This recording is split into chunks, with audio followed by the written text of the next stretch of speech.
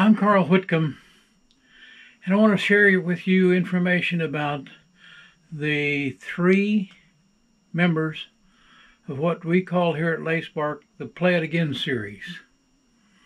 These are crepe myrtle with the capacity to rebloom over and over and over, and there's three distinct cultivars with different colored flowers. But to start out with, this is a picture of the original Dynamite. Dynamite was the first crepe myrtle with red flowers. Prior to Dynamite, there was only pinks, lavenders, and occasionally a white.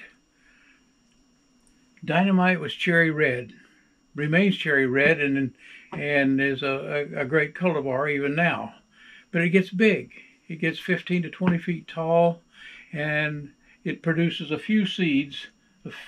Where you see these yellow spots here, see, those are the anthers, and those flowers will be fertile and will produce viable seeds. About 30% of them do that. The rest of them, the flowers are so thick and full with petals, the insects can't pollinate them.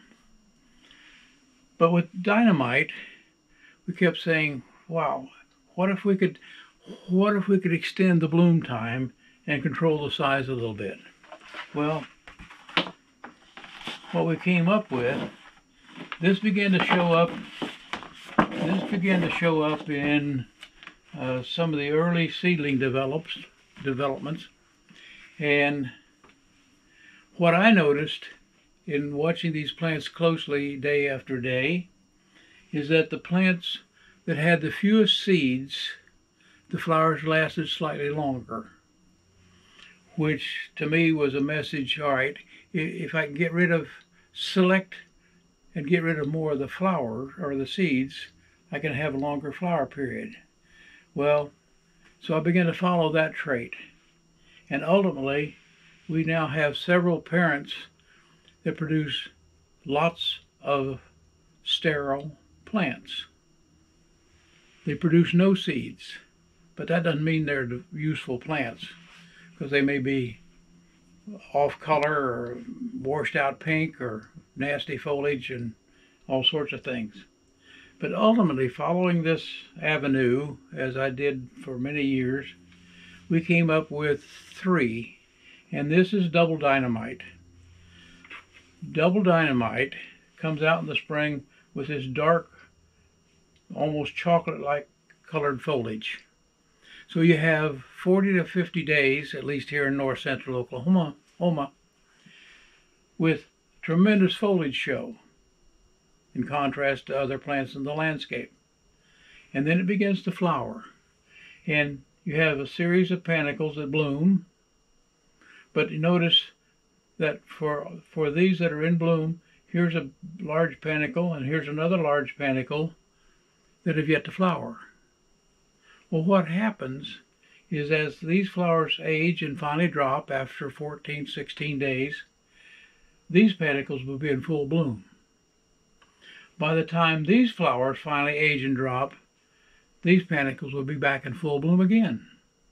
Because what they do in a most unique and novel, and you have to see it to believe it way, is after the flowers fall on this panicle, immediately a new flower bud begins to develop where the old flower had been attached.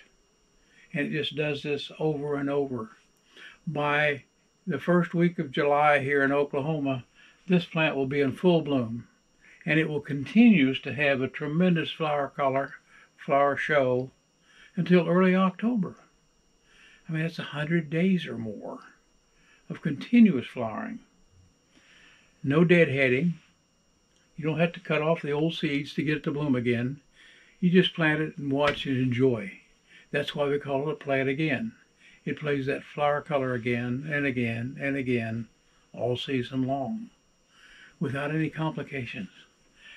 The other thing about deadheading is that if you have to cut off the old seeds, you have to cut them all off, because it only takes a few seeds developing and still immature to stop reblooming.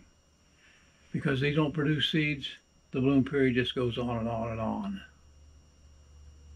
So look for double dynamite, shop for it. It'll be worth your effort, and you will enjoy it because of its long, long flower period.